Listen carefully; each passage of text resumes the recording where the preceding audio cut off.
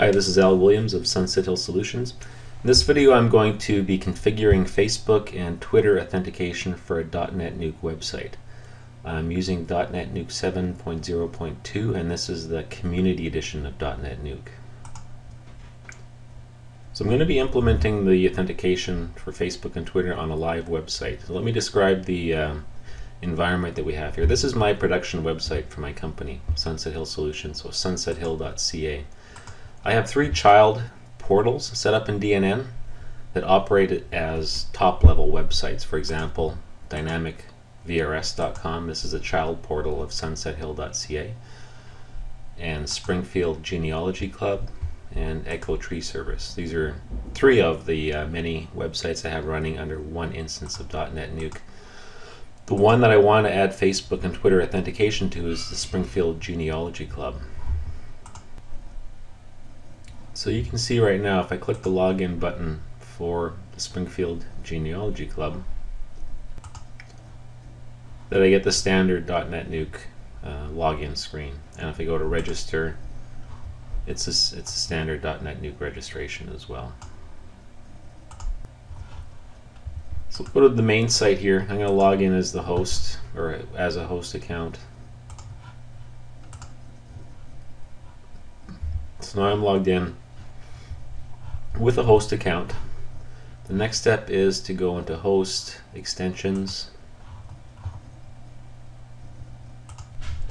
So then I want to go to installed extensions, and I want to minimize the module section, and I want to have a look at the authentication systems.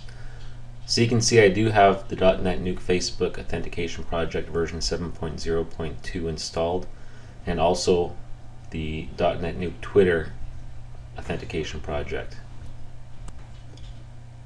Now you may very well not have the latest version of the Facebook and Twitter authentication installed in your DotNetNuke website. So what I would do, I suggest that you check the available extensions up here, and we want to find the authentication systems. What I actually had to do on this website was I had version 7.0 of the Facebook installed previously, and in this list I had 7.0.2, so I just clicked on the install button for 7.0.2. So that updated the DotNetNuke Facebook and Twitter authentication projects.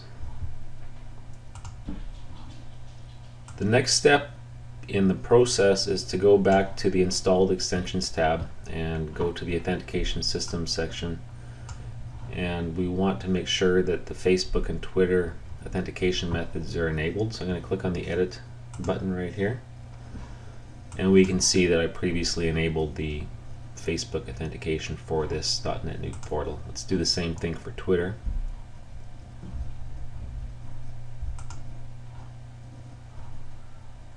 And it's enabled as well, so that's good. So we can proceed to the next step. So far we've made sure we had the latest versions of the DotNetNuke and Facebook authentication projects installed on our DotNetNuke portal, and at this point I can log out of the main portal, sunsethill.ca.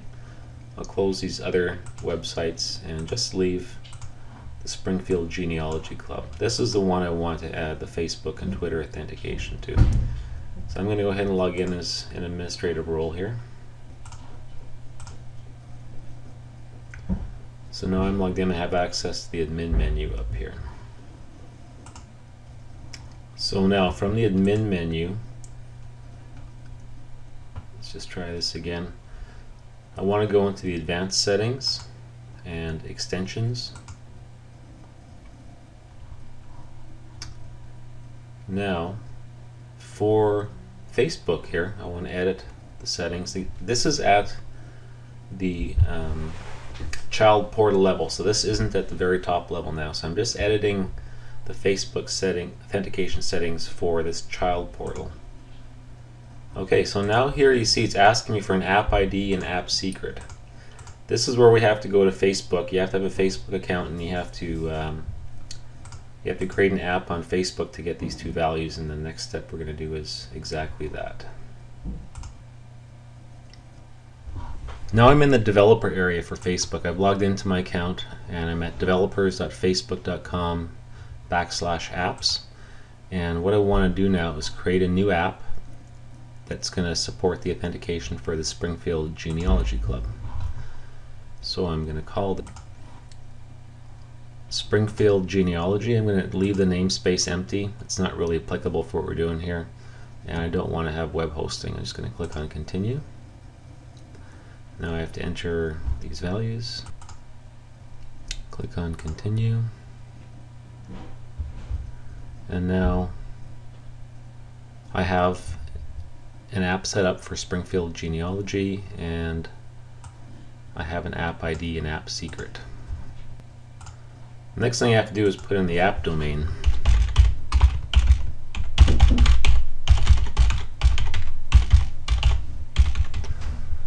springfieldgenealogy.ca, and I want, oh sorry, the app domain does not go there, it goes right here. So what I did was I checked the website Facebook login, and I had to put the URL to the website. I can go ahead and save the changes.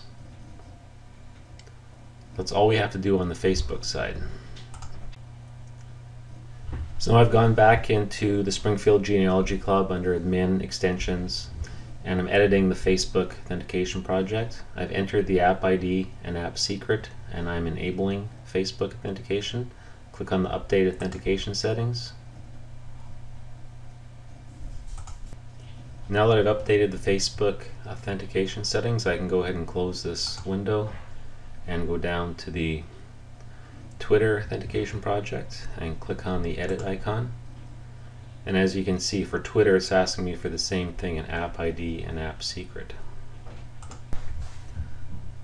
So now let's go and get the Twitter app ID and app secret, the Twitter authentication information that we need. I'm going to close this window for now and go to Twitter, and I'm at dev.twitter.com/apps/new, and I'm logged in with my Twitter account.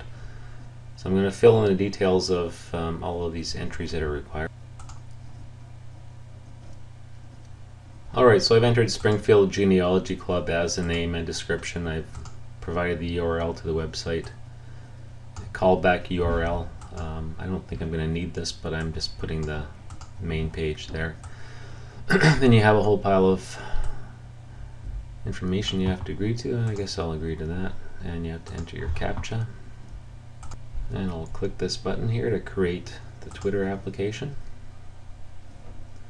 And we'll see what happens. Alright, so it gives me my consumer key and consumer secret. So this is what I need for DotNetNuke. Okay, I've gone back into my DotNetNuke website, and in extensions, editing the Twitter authentication project, I've entered the app ID and app secret, and I've enabled Twitter authentication. I'm going to go ahead and update the settings.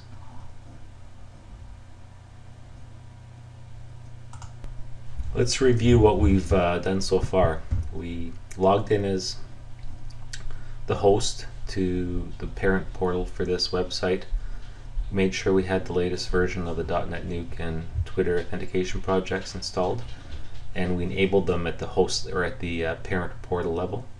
The next thing we did was we logged into the child site, which was the Springfield Genealogy Club.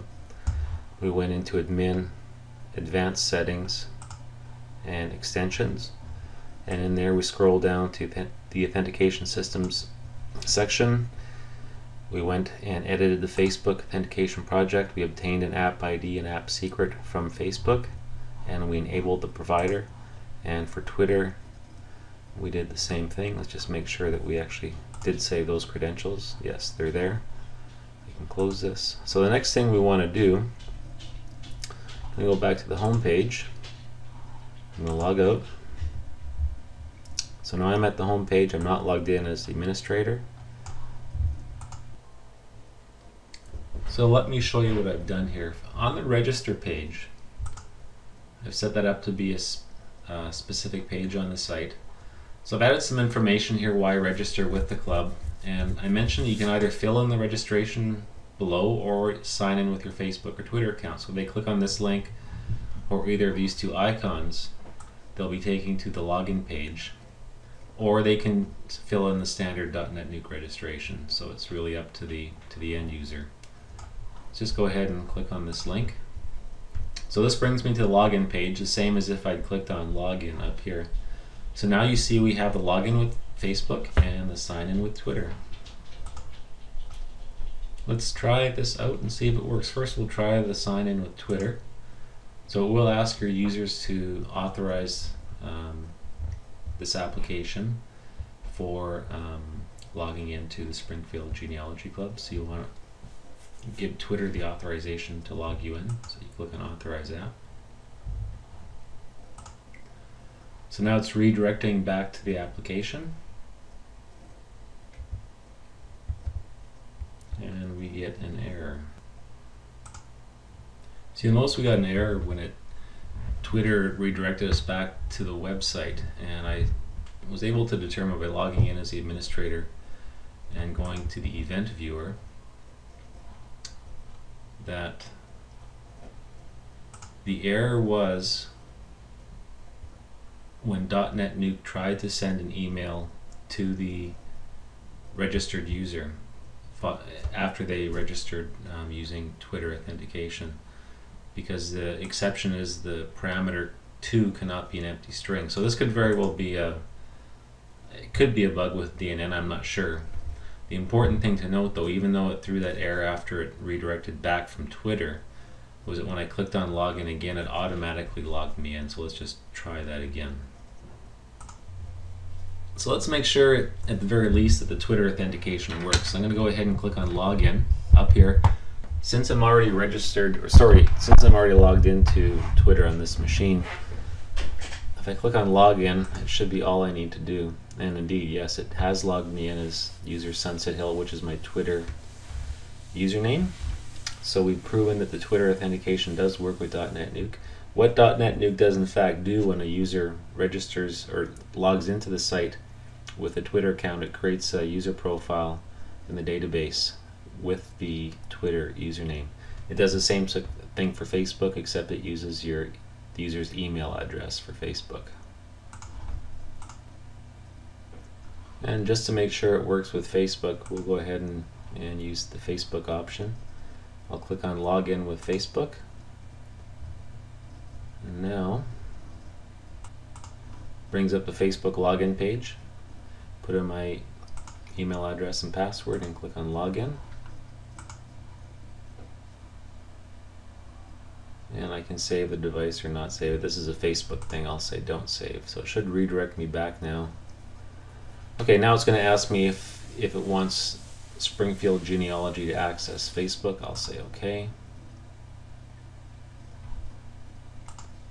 So now it's redirected me back to springfieldgenealogy.ca, and in fact it added my Facebook profile as a user account to this website. We didn't get an error with the Facebook authentication like we did with the Twitter one initially. So Facebook appears to be a bit smoother. Twitter does work, but I got that error the first time that I tried using the Twitter authentication.